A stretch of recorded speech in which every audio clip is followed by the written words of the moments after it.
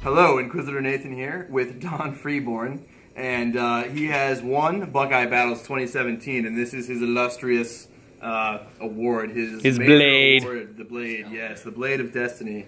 So, first of all, how do you feel about your games overall, how things went, and how the list ran?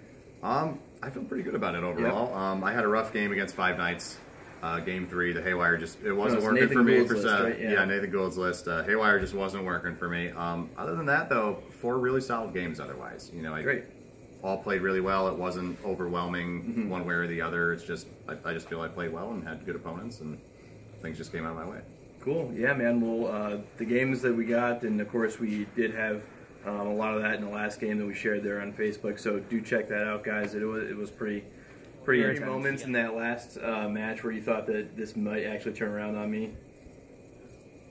Or did you think after turn 1 went by with Shroud Salman and losing essentially nothing, that was pretty much it. I knew the next turn I was going to flip on Benediction of Omniscience, rerolls to hit, and just axe the links, and once that was gone, the knight was just going to run rough shot over him for the rest of the game, and he just really couldn't stop it after that point. So, but it was honestly critical that I got the first turn. First turn I've gotten in 3 tournaments, by the way.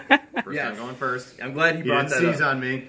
Right. And, you know, I knew it was going to go that one way or another. John and I talked about it before. I told him, if I go first, I'm probably going to win. If you go first, you're definitely going to win. Right. So that really came down to the alpha strike. Basically, let's just put this blade in the belly of 7th edition and look forward to 8th edition, where seizing initiative won't matter for things like that.